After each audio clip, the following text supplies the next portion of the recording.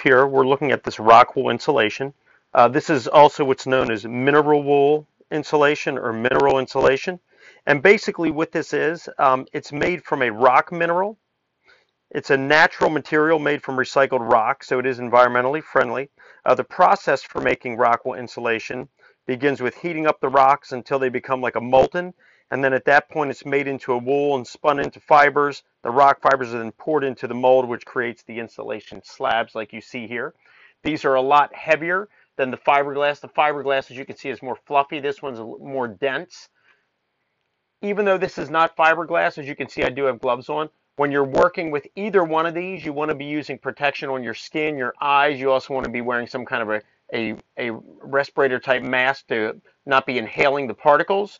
Both of these, you want to make sure that you take the proper safety precautions because it can be irritating to your skin and you don't want the debris getting into your lungs.